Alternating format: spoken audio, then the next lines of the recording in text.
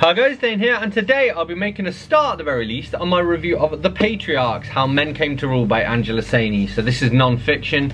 Angela Saini, well, I'll read her bio as well as the blurb, I suppose. She's a very successful journalist. I have a lot of respect for her. I've read some of her other books in the past as well, and this is her newest. So Dane reads. By thinking about gendered inequality as rooted in something unalterable within us, we fail to see it for what it is, something more fragile that has had to be constantly remade and reasserted. In this bold and radical book, award-winning science journalist Angela Saini goes in search of the true roots of gender depression, uncovering a complex history of how male domination became embedded in societies and spread across the globe from prehistory into the present. Travelling to the world's earliest known human settlements, analysing the latest research findings in science and archaeology, and tracing cultural and political histories from the Americas to Asia, she overturns simplistic universal theories to show that what patriarchy is and how far it goes back really depends on where you are. Despite the pushback against sexism and exploitation in our own time, even revolutionary efforts to bring about equality have often ended in failure and backlash. Saini ends up by asking what part we all play, women included, in keeping patriarchal structures alive, and why we need to look beyond the old narratives to understand why it persists in the present. So I'll read you her little bio as well. Angela Saini is an award-winning science journalist and author of 3 books, including the critically acclaimed Superior, The Return of Race Science, and Inferior, How Science Got Women Wrong. Both are on university reading lists worldwide. She presents radio and television programmes for the BBC, and her writing has appeared in the Financial Times, Wired, and National Geographic. In 2022, she was a Logan Non-Fiction Fellow in New York and a resident scholar at the Humboldt Foundation in Berlin. In 2020, Angela was named one of the world's top 50 thinkers by Prospect magazine, and in 2018 she was voted one of the most respected journalists in the UK. So yes, this lady knows her stuff. So she says in the introduction, in the last 2 centuries, women have reigned as monarchs over Britain for longer than men have, which is very true. I would have thought by quite a lot longer, and purely just because of Victoria and Elizabeth, right? Just those 2 alone, those are the only 2 queens in that time, weren't they? That shows how long their reigns were. And I think this summarises the book quite nicely. Again, this is still in the introduction. She says, ultimately, this is the story of individuals and groups fighting for control over the world's most valuable resource, other people. If patriarchal ways of organising society happen to look eerily similar at opposite ends of the globe now, this isn't because societies magically or biologically landed on them at the same time, or because women everywhere rolled over and accepted subordination. It's because power is inventive. Gender depression was cooked up and refined not only within societies, it was also deliberately exported for centuries through proselytism and colonialism.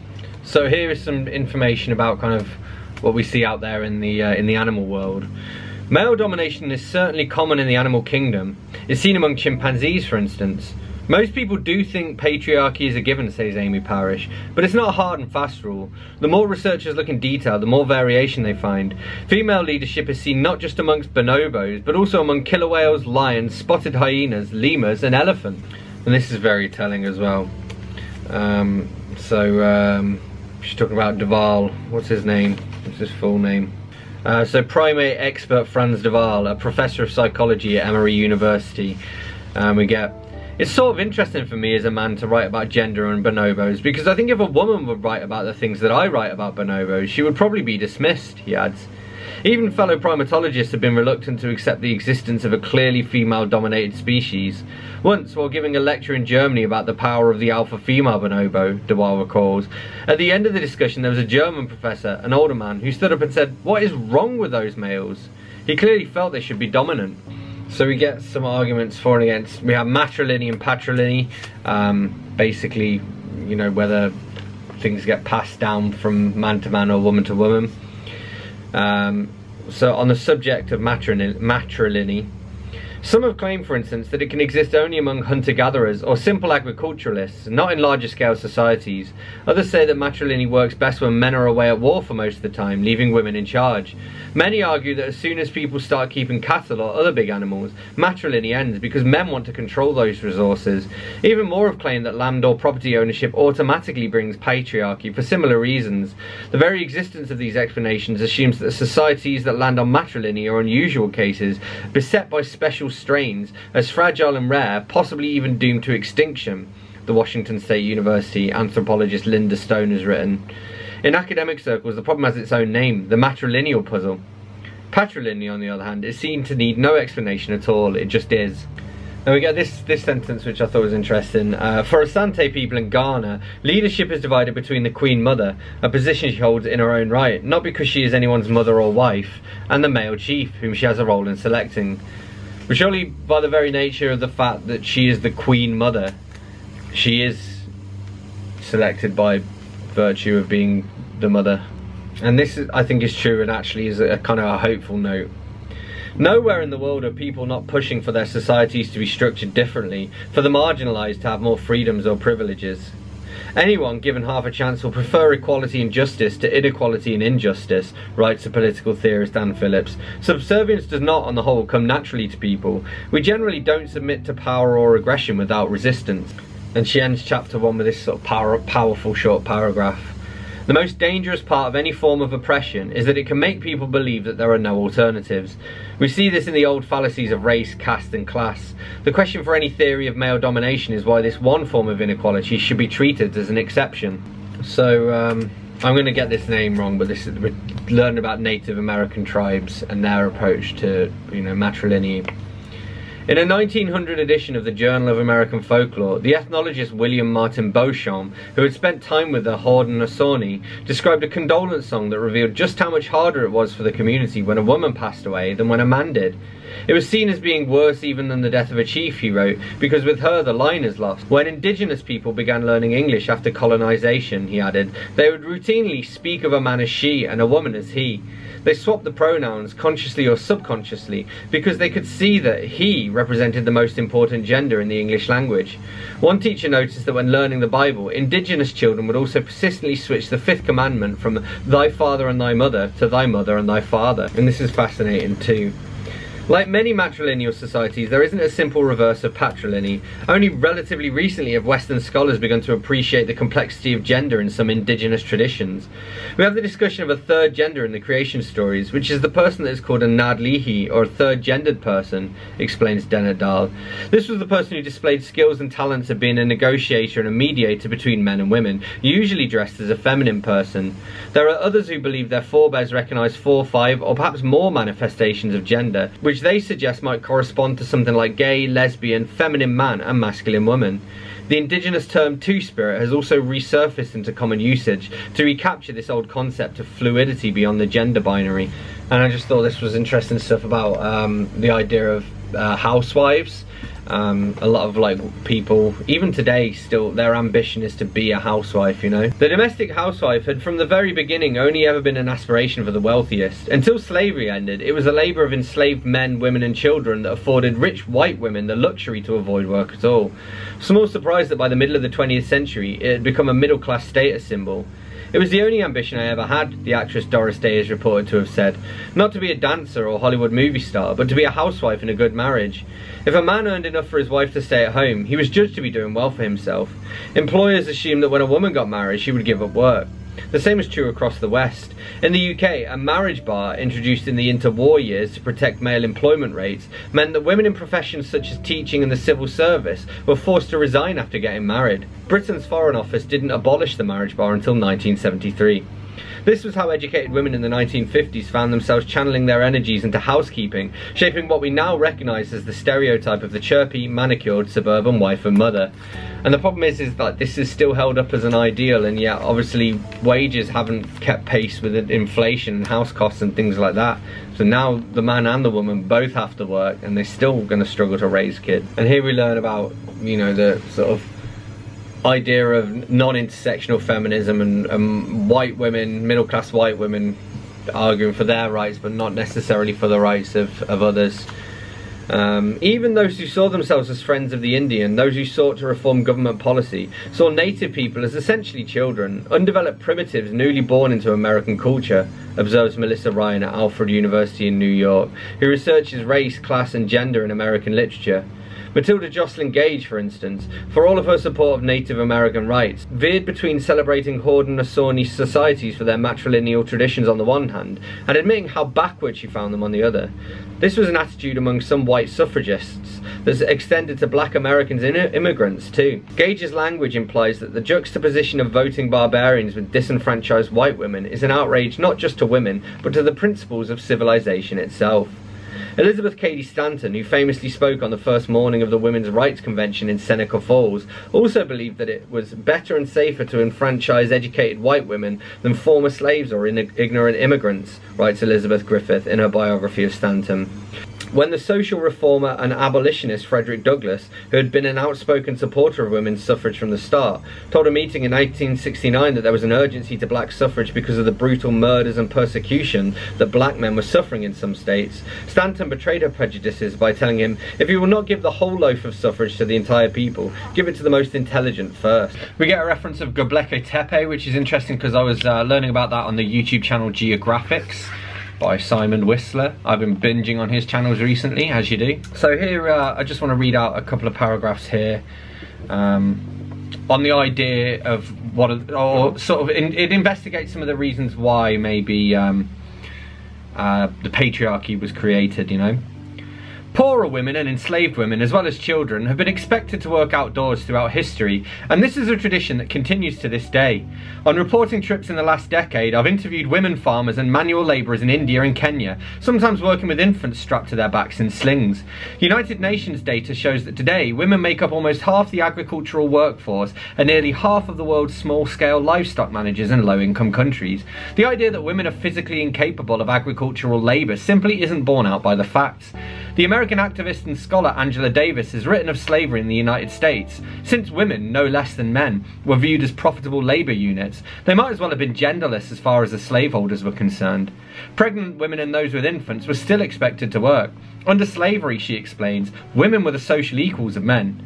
Shodel adds that female slaves did heavy agricultural work such as hauling logs and ploughing with teams of mules and oxen. In response, some researchers have argued that maybe it wasn't agriculture in general that changed the status of women, but a particular type of agriculture, the kind that uses a plough. Hoe cultivation, done by hand, tends to be seen in more egalitarian communities according to some studies. Farming with ploughs, which uses domesticated animals and needs relatively more upper body strength, is often seen in more male-dominated ones. But again, this isn't a blanket rule, and given that not all men are physically stronger than all women, and an individual's physical strength varies over their lifetime, neither can it be expected to be. Indeed, women have worked outdoors in some plough societies. Scheidel quotes one 19th century traveller to Europe's Basque Country, observing that the women there showed themselves quite as good as the men at working in the fields. They harnessed the oxen and led them. They drove the cart to the market or the plough along the furrow. The lives of everyday folk in rural areas, Steidl suggests, has rarely matched up to the cultural ideals or assumptions of wealthier people in the cities. And we learn a bit about women in warfare. Women warriors didn't just come from the ranks of the social elites. When ordinary women have been given the opportunity to fight and battle, many have taken it. Toller notes that in the 20th century, thousands of women joined the revolutionary guerrilla armies of Africa, Asia and Latin America, making up perhaps as much as 30% of these forces. Starting in 2014, she adds, between 7,000 and 10,000 Kurdish women joined the battle against the Islamist radical group ISIS in the Middle East. Women have also gone to the lengths of disguising themselves as men to be able to fight alongside them. Among the most famous was Deborah Sampson, who fought in the American Revolution in the 18th century under the name Robert Shirtlift. She was seen as so heroic that even after her identity was uncovered following an injury, she was given a full military pension. And this is really interesting and makes a very good point, that we try and put people into boxes. We know from our own societies that humans are diverse. People come in all shapes and sizes. Individuals can have all sorts of traits and interests, and gender manifests itself in multiple ways. Yet we look to historical and archaeological records to do something magical. We expect them to show us worlds in which every single person follows strictly defined social patterns and never deviated from them. Yeah, it's no surprise that we don't find strictly male or female dominated societies, given the the variety in from one person to another, you know. Now, this was quite cool. There are signs that the rules didn't always sit easily as they were introduced. A state can impose laws, but this doesn't mean that people are happy to follow them. In parts of Mesopotamia, there was a recognition that categories might need to be sidestepped on occasion because they couldn't fully capture individuals' needs. Boudin tells me that there were cases in certain cities where men designated their daughters or wives as men so they could give them inheritance rights. A dying father can literally say in his last will and testament that I am making your mother a father of the household, or I am making my daughters sons, and they get to inherit like sons, she says. A woman's legal gender was changed to give her a different status within her family. This not only proves the practical limitations of gender categories, but also people's willingness to look beyond them. And then there's another good point made here. She talks about how in ancient Greece, basically to control women, they were married off when they were young, you know. And she writes, the effect of marrying off girls so early to older men is that wives and husbands must have seemed utterly different from each other in their behaviour and temperament. A child might be expected to run a busy household for an adult who was as much as 10 or 15 years older than her. These paternalistic relationships fed the impression that women were foolish and immature and men rational and wise, when in fact it was just their age differences that made it appear that way. Single line here that is possibly one of the truest lines I've read in this. I mean, I'm not a royalist, so maybe that's why, but it says, nothing demonstrates the insecurity of Europe's monarchies quite as much as their need for pomp and ceremony, and that is very true. We get a reference to Spartan women, and along with the lines of, along with this as well, in which you will recognise if you've seen the movie 300. When one Spartan was told that the arrows of a powerful opposing army would darken the skies above them, he's said to have replied, good, we'll fight in the shade. Says it wasn't just men who were known for these one-liners. There are around 40 preserved phrases like these that have been attributed to women from Sparta. Says the women expected their husbands and sons to go out and fight, even at risk of death. Shows just how invested they were in the military aims of the state. The most graphic one is the mother who hitched up her dress and said, do you plan to creep back in here where you emerged from, when her son had shown cowardice in battle? There are stories of girls mocking boys for their weakness, and of daughters and wives telling their fathers and husbands what to do. It was also mentioned in here that Spartan women were said to give birth standing up. And here we have some stuff on transgender women as well. Transgender women are women. We all know this. I imagine Angela Saini knows this. She seems like an intelligent woman. And she says, there remain cultural differences in how societies think about what makes a person a man or a woman. A case in point is the way in which sexual reassignment surgery for transgender people is treated by the Roman Catholic Church and the Islamic Republic of Iran today. Both are rigidly patriarchal and view men and women as having clearly defined social roles. But while the Catholic Church regards being transgender as a kind of mental instability requiring psychological treatment, the Islamic Republic sees it as a physical issue that should be corrected by surgery.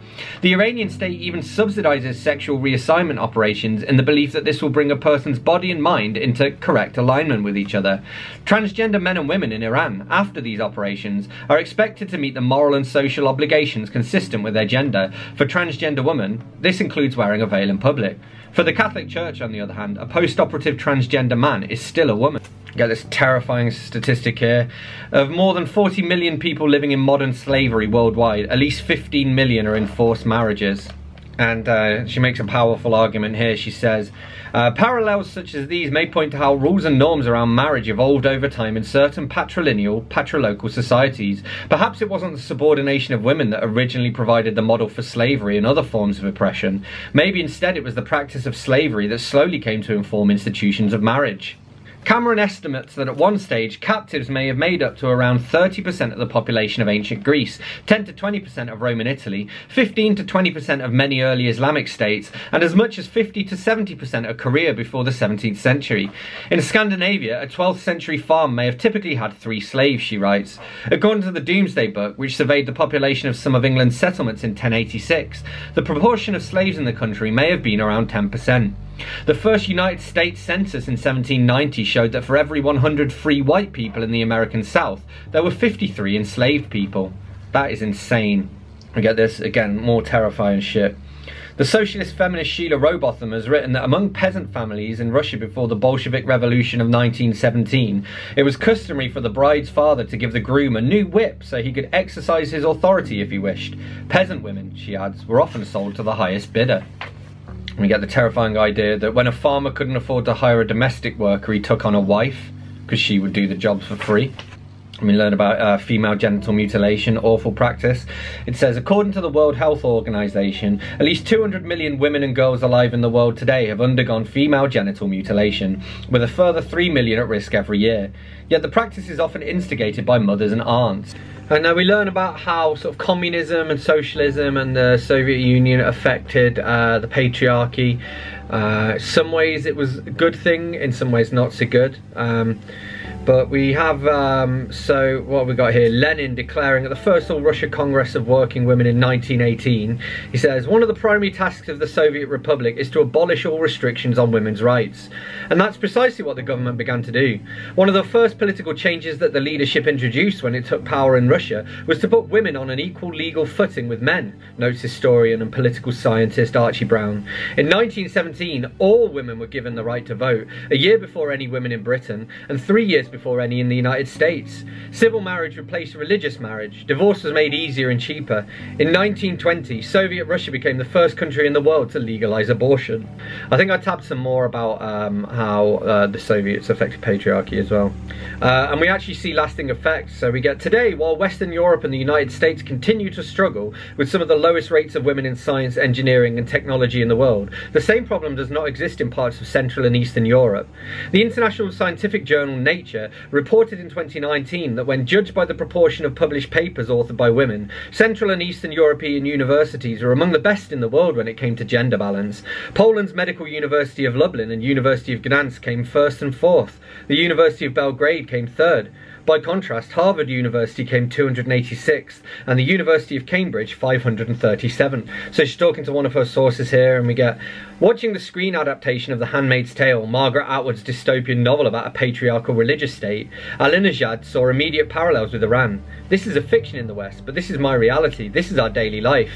And indeed, Atwood has said, one of the things I saw, I think it was Murphy Napier here on BookTube, she did a review of The Handmaid's Tale where she said it like wasn't believable, and she didn't think it could happen. And the scary thing is that everything that Atwood wrote into The Handmaid's Tale and the Testaments, she deliberately chose things that have happened somewhere in the world. It's kind of like I did with my factory farming novel Meat. All of the stuff that happens in Meat doesn't all happen on any one given factory farm, but it all happens in various places around the world, and that's what happened with The Handmaid's Tale. And I thought this was interesting. Here we get, there's no single moment when patriarchal values decisively won. Instead, what we see all the way through history is resistance. As the Brooklyn-based author Gal Beckerman has written, change, the kind that topples social norms and uproots orthodoxies, happens slowly at first. People don't just cut off the king's head. For years and even decades they gossip about him, imagine him naked and ridiculous, demote him from deity to fallible to mortal. And this is kind of shocking. It shows some of the sort of internalized patriarchal values that some people have.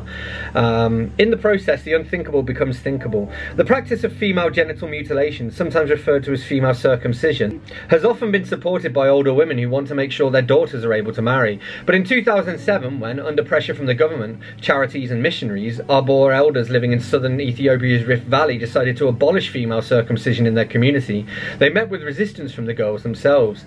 The social anthropologist Eki Gabet, who happened to be present when the decision was made, documented one teenager's impassioned defence. The culture of our father, our grandfathers, how we originated, we will not give it up, the girl told Gabet. This is our culture and we will not leave it. If our mothers should refuse to continue cutting us, we will cut ourselves. Bleak. A very good point made here. If it's ancient history, tradition, or an unchanging faith that justifies circumscribing women's lives, how is it possible for the patriarchs in the present to define what's acceptable and what isn't? How are they able to bend the past and tradition to their will? Yet women who want greater rights and freedoms cannot do the same. So this is from Fatima Manissi. It says, liberation starts with images dancing in your little head, she recalls her Aunt Habiba telling her as a child. Those images can become words, and words. And the final thing that I tabbed out here that I wanted to share with you guys is just this line: tradition, I come to realise when I think of Kerala, is as we choose to make it. Tradition is just peer pressure from dead people. Anyway, the Patriarchs, How Men Came to Rule by Angela Saini. This is basically like Richard Dawkins' The God Delusion, but for feminism and for smashing the patriarchy, getting rid of gender norms and creating a fairer and more just society. In fact, this actually shows quite often how religion and the patriarchy are intertwined, often because of men using religion for the purposes of, you know, of encouraging a patriarchy to exist, rather than because religion is necessarily specifically patriarchal to begin with. But yeah, lots of food for thought here. If you consider yourself a feminist, you need to read this book. Angela Saini, The Patriarchs, How Men Came to Rule. 5 out of 5. So that's what I made of The Patriarchs by Angela Saini. As always, don't forget to let me know in the comments what you thought of this book. If you read it, hit that like button if you've enjoyed this video, hit that subscribe button for more, and I'll see you soon for another bookish video. Thanks a lot. Bye bye.